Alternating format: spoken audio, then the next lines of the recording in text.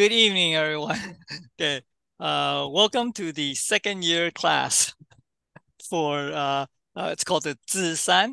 Okay, ZhiShan, and basically it's the ultimate perfecting like virtue or something like that. Okay, and so therefore, well, that title was given by lecture time. But anyway, so therefore, we sort of like have advanced through the first year class, okay, which is the Xingming or new member class, okay, and so therefore, I guess just to sort of like follow the procedure in a way, I need to sort of like just let you know about the the requirements as well as the regulations and the testing involved with all this second year class.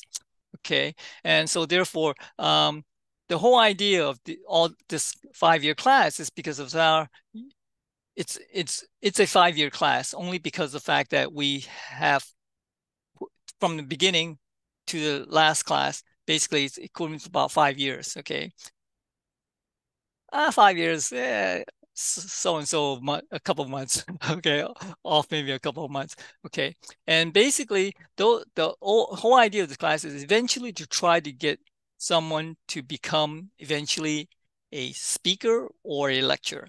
Okay, so that's the purpose of the class, because after all, when Holy Teacher had started the class, basically, the Holy Teacher wanted us to be able to cultivate or, cultivate people to try to be able to do classes. And in order to do that, of course, they have to learn a lot of information, okay, which you had done in the first year class, new member class, and then now it's the perfecting virtue class, which is the second year, and then eventually it'll go to what they call the paid or harmonious, maybe yeah, the virtue class, okay, and eventually it'll go to the fifth year class. So the idea of we need to sort of like teach you or let you know about all the Tao, as much Tao information that you can get, so to speak, within this class. And so therefore, it will give you a foundation to build on to be able to become eventually a speaker or a lecturer. Because after all, the first year class had built on some foundation, okay, and then it sort of like gets more and more.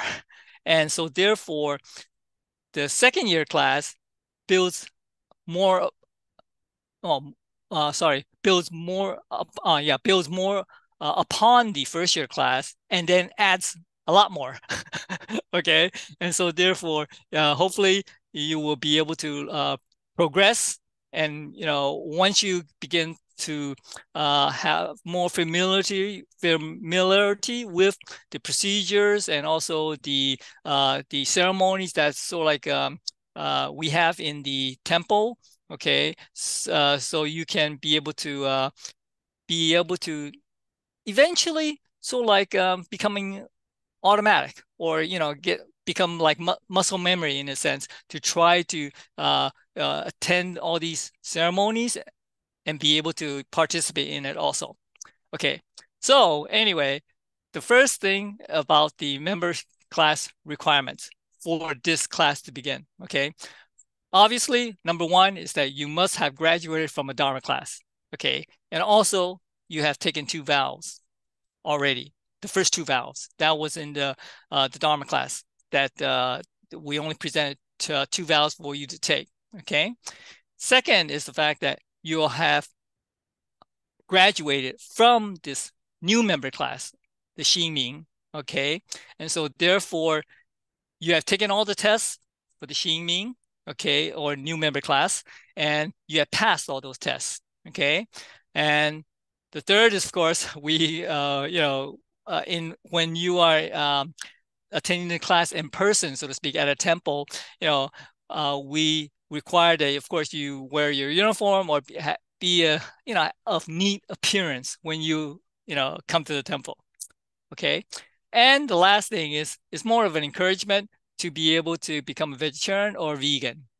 Okay, so that's just more of an encouragement. Okay, because after all, not everybody can be easily go to a vegan or vegetarian diet. Okay. All right. So there. So okay. So basically that concludes the class member requirements. Okay.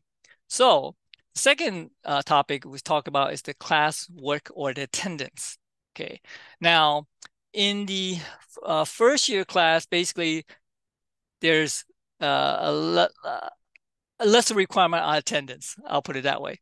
Okay. Now in this second year class, the attendance is increased, so to speak, in the sense that it requires 70% or 28 classes, okay, in order to really graduate from the class or be counted as a graduation requirement. Okay, I'll call it that.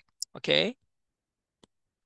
And second, and that's a little bit more important, is the fact that when we listen to a class, okay, whether it's online or, attend the class, okay, there's also a requirement. I guess it's called a new requirement, okay, because in the first year class, they don't have that.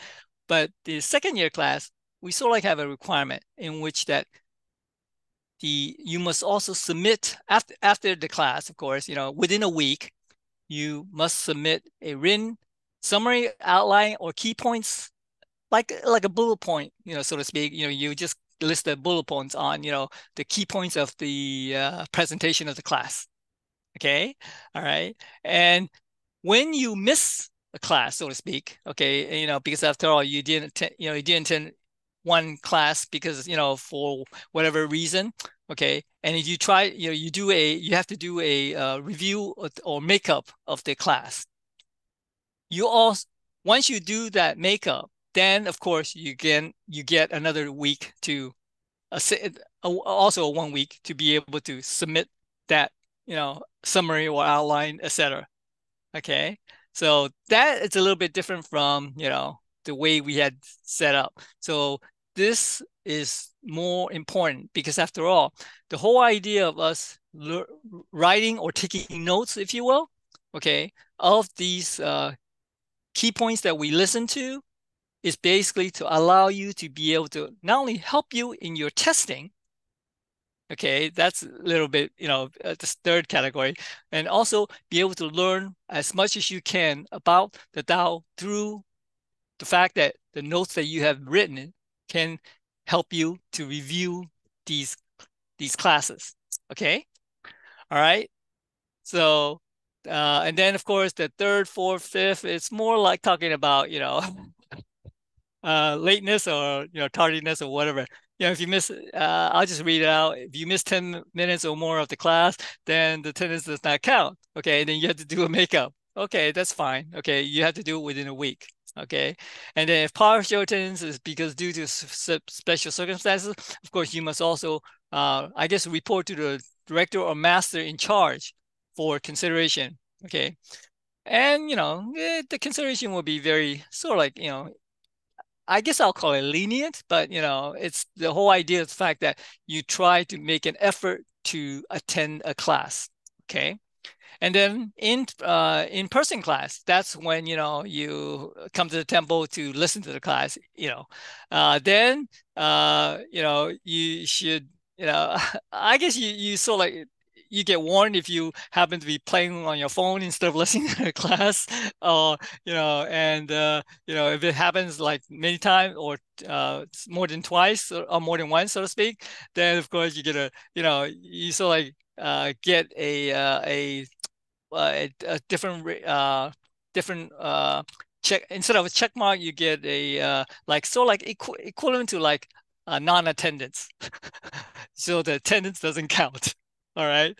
Okay. So anyway, and also when we were listening to the classes that were done in Taiwan, or Taiwan, of course, basically when they do online classes, they request that you turn on your own camera, if you have a camera on the computer, okay, or your phone, phone or whatever. And basically it allows them to notice your actions in terms of listening to the class. So, if you happen to maybe want to take a nap, whatever, if whatever, then yeah, they'll see it. And so therefore your attendance is not counted again. All right. So anyway, this is sort of like, a special case, I don't know. Okay. And then of course, the fifth topic is, of course, when you're again in an in-person class, basically sometimes, when you are in the temple, you want to, when you're looking at a projector or some slides or whatever, then, sometimes you want to, okay, to, remind you of the information or whatever. So you take a picture of that information. Okay, well, it's okay. That's fine. But, just make sure the fact that you do it silently, or have the camera clicking be more less or more silent. Okay. And then, if you make a noise, then okay, yeah, fine. You get a warning, and again, same thing. When it happens more than once, then the attendance gets sort of like avoided, so to speak. All right. And of course, the last thing is just to say that we want the class members to be able to ask questions or participate in discussions about whatever was presented in the class. Okay. All right. Moving forward down, can we, let's see. Can I move down the screen? Oh yeah, let me move down. Okay. Oh, that's, yeah, no, that's a little bit, I need more. Okay. The testing. Okay. Ideally, the testing should be done in a temple, but it's not required to be done in the temple. Okay.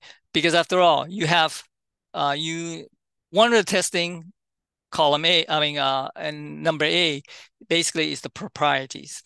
Okay. Now, in the new member class, we have only the departure and arrival proprieties, correct? And ideally, when we had tested the particular person, basically they record them in a tempo, so to speak, and basically they send us the video of the recording so that we can see. Okay. Now, in the case of the second year class, okay, it's a little bit more. Okay, first one is called the morning and evening incense offerings. Okay, now of course, those that have temples and all that stuff, they do it all the time, but it's a little bit more elaborate, so to speak. Okay, because after all, it includes a lot more bows.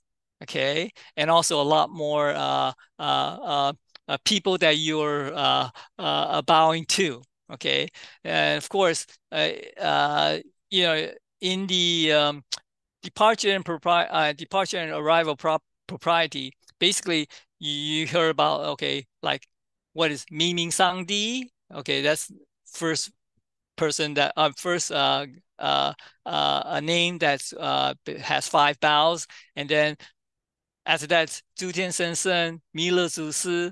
Okay, now those really sort of like repeats in those sense. So technically, yeah, it is sort of like a repeating of the morning, the arrival and departure ceremony, but it's a lot more longer, much longer. Okay, and also it's possible that they also have a requirement where you have to do what's called the repentance. It's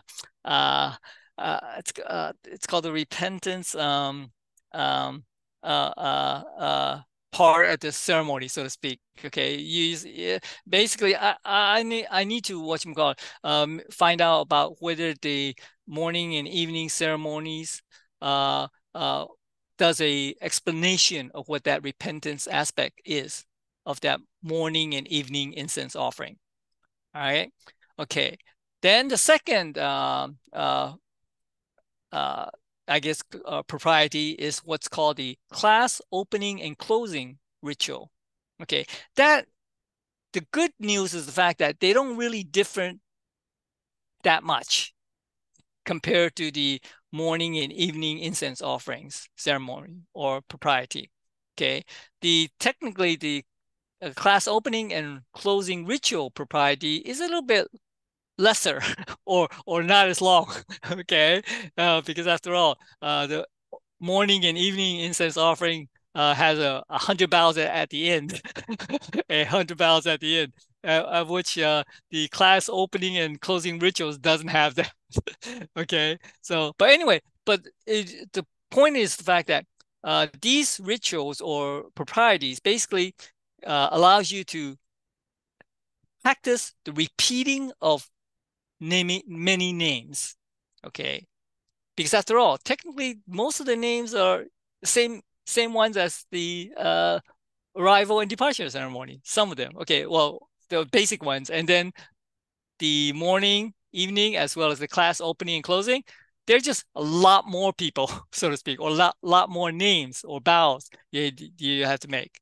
Okay, all right, and then the last thing is, of course, once you basically have essentially try to have mastered, I guess, the morning and class opening rituals, then basically you're encouraged to try to learn about what's called the offering propriety.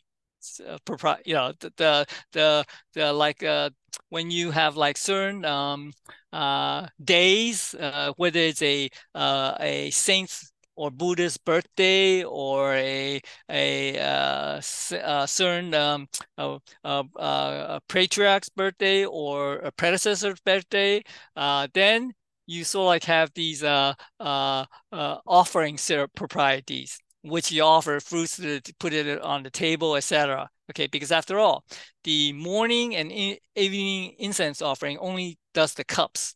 Okay, the cups that you see on the altar. Okay, and the class opening and closing, basically it's less than that. Okay, it's only rituals or bows, so to speak, names and bows.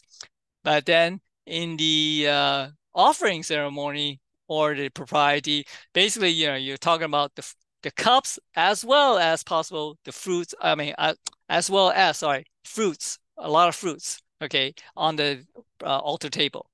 Okay, but anyway, that part is only required or encouraged to be basically to learn about that, and that's it. Okay, part B, the reciting and explaining things. Okay, now we had done the reciting of the knowledge from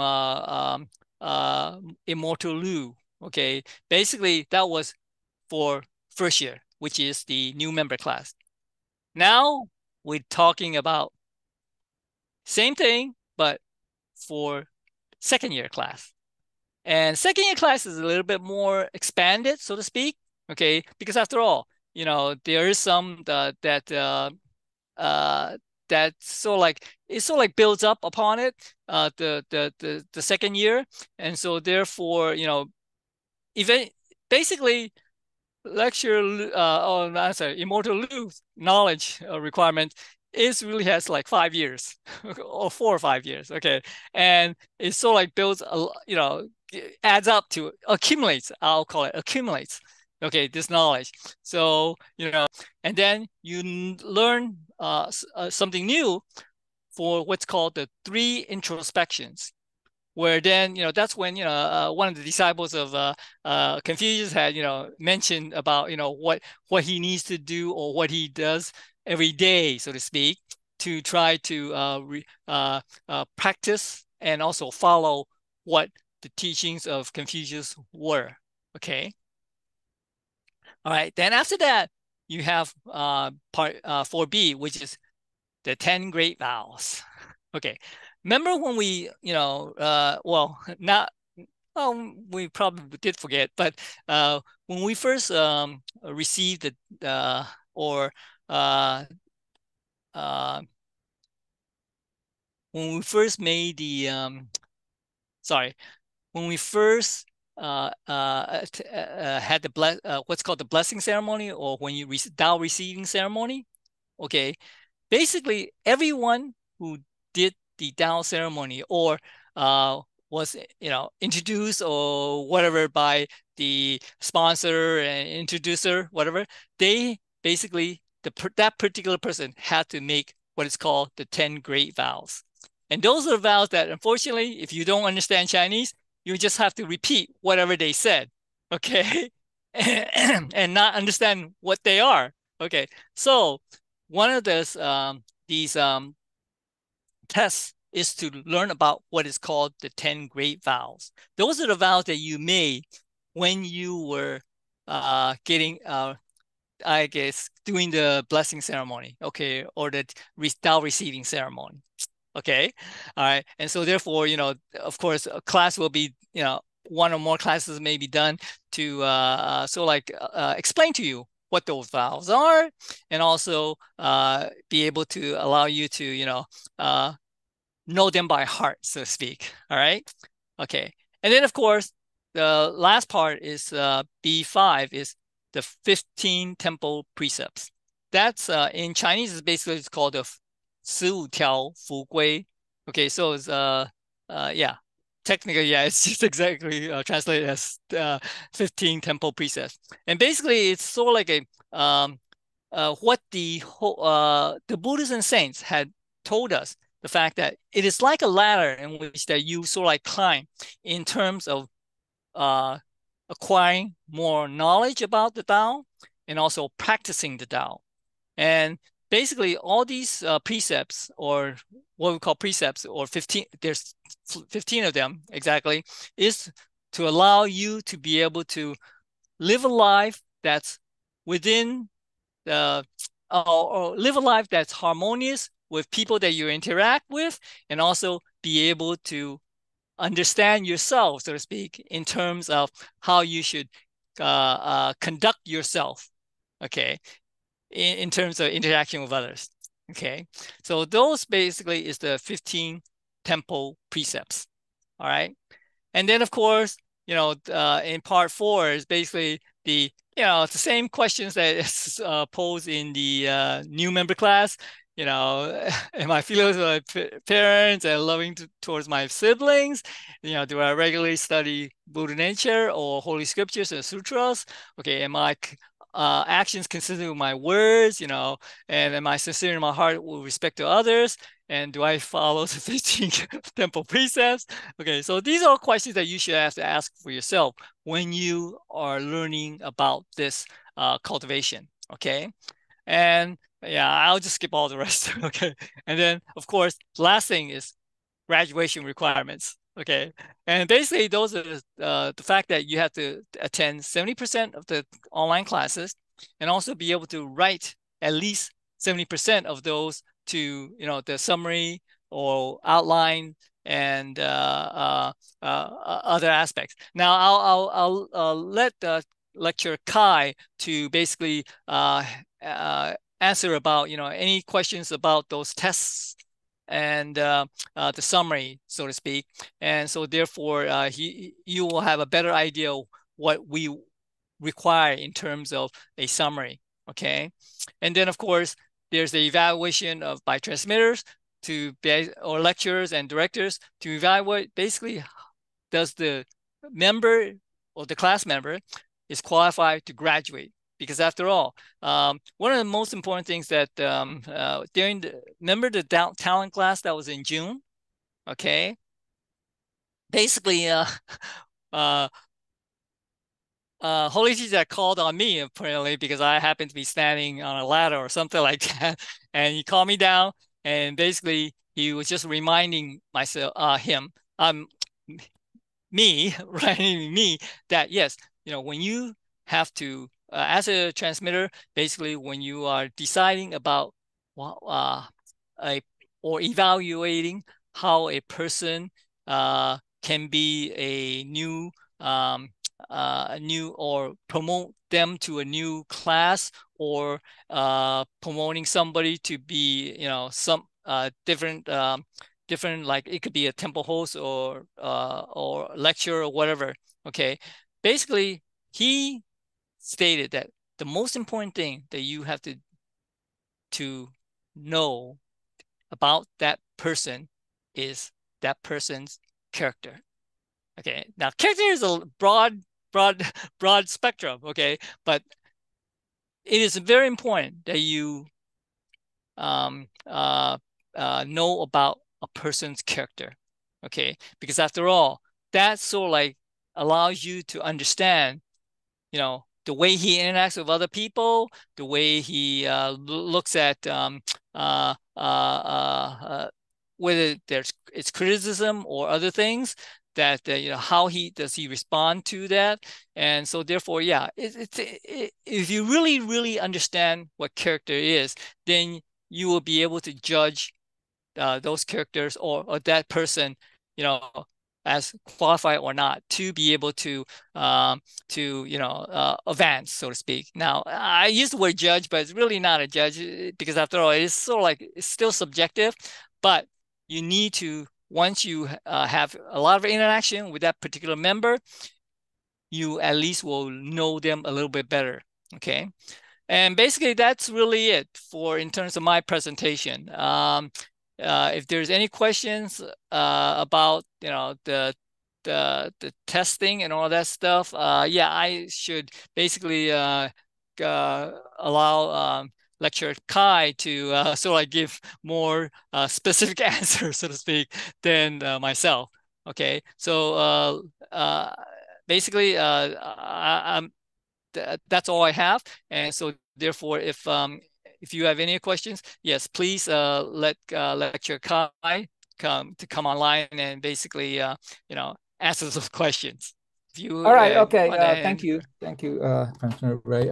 Good evening, everyone. Yeah, I'm just gonna go. I mean, just summarize some of the stuff yeah, you can keep the screen, I guess. I don't want to repeat what Transmitter Ray said, but the one of the key purposes, okay, reasons for having these 5-year classes, right, is well, it's to there are a few reasons, significance of that is that one, you can say it's a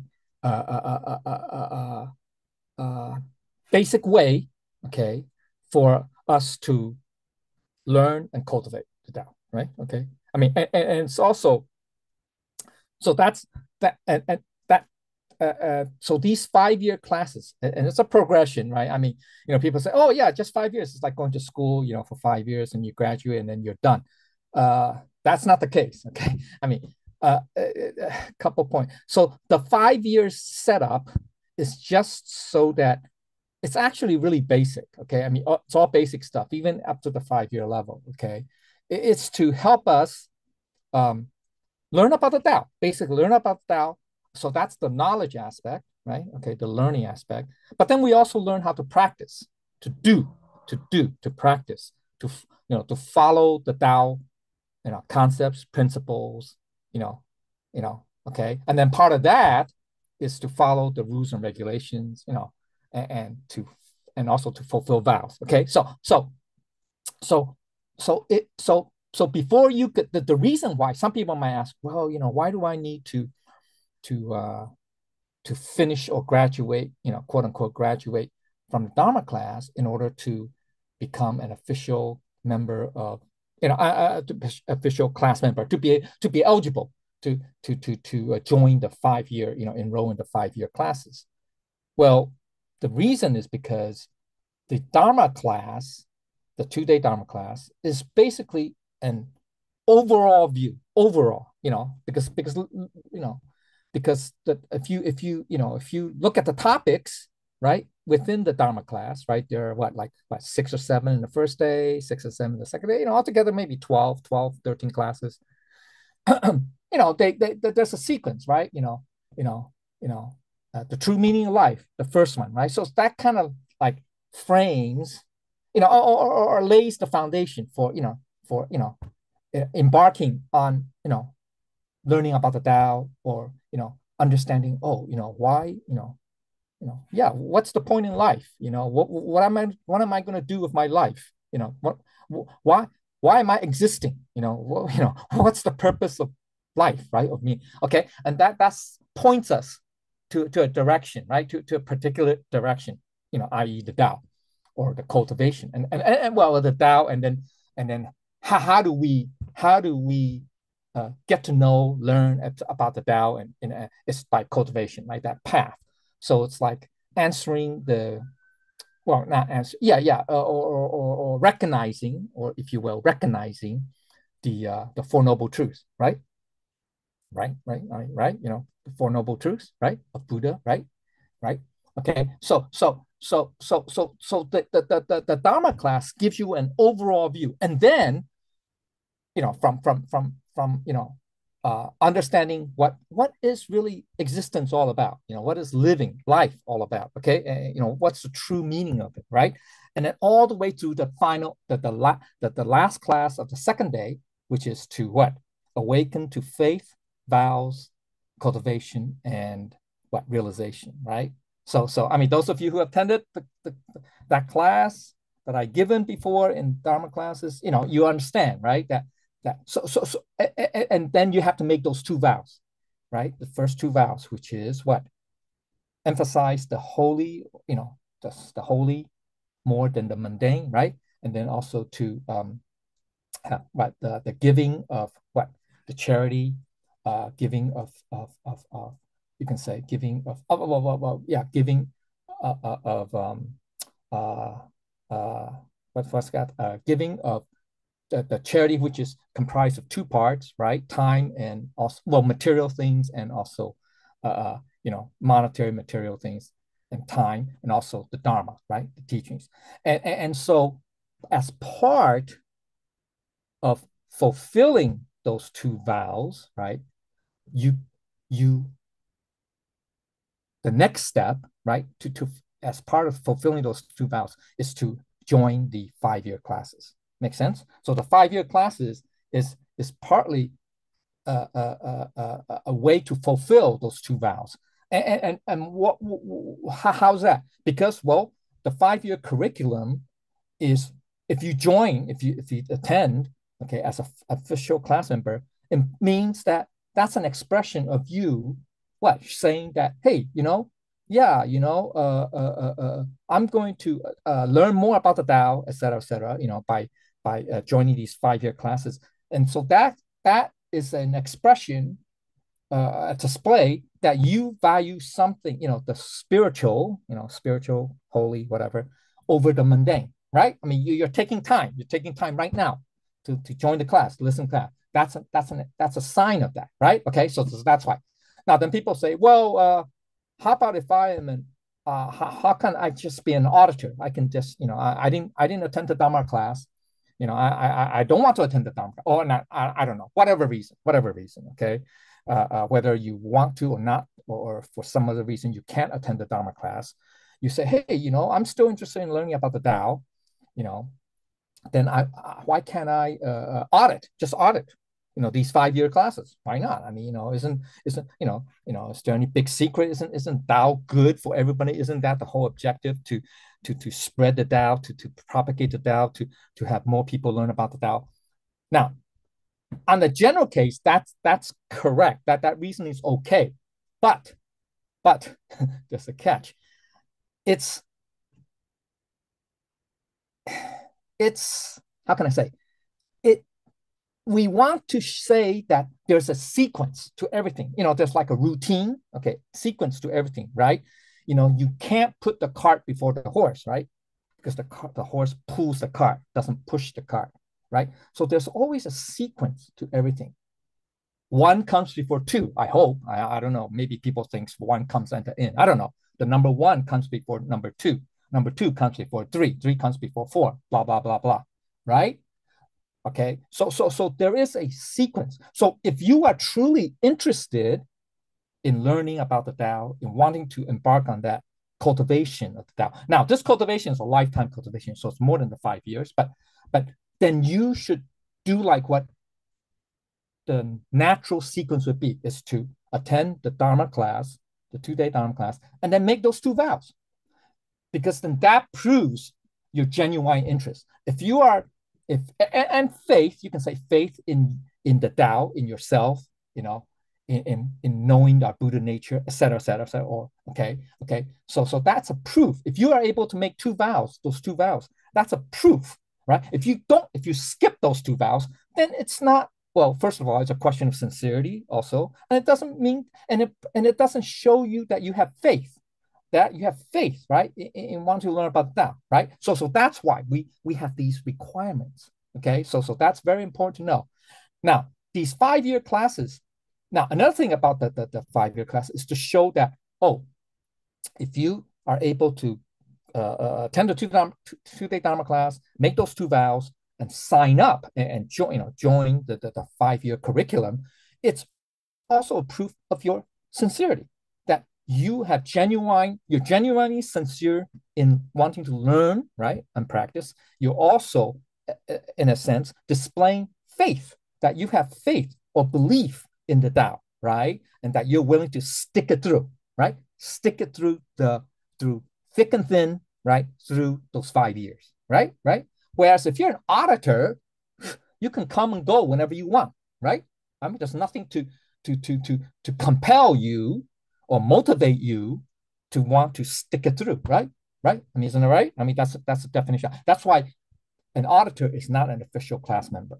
Get it? Okay, so that's very important. It's important to understand that. Now, also, why do we have these 5 years? It's because to teach you the basics, level by level, right? You have to know how to crawl before you know how to walk. You have to know how to walk before you know how to run, right? Etc. Okay, so it goes from the very basics, right? Just the first year stuff, general knowledge, and then to more advanced levels, to the 5th year. But that does not end. Actually, the reason why it's called a 5 year is just to prepare you, so that you are eligible to become a speaker, okay, and then a lecture, okay, and so it's basically like the ABCs, the elementary school, whatever you want to call it, okay, the basic training, okay, for one to be able to talk about the Tao, to know enough basic concepts, etc., and also through practice, okay, personal experience, personal practice,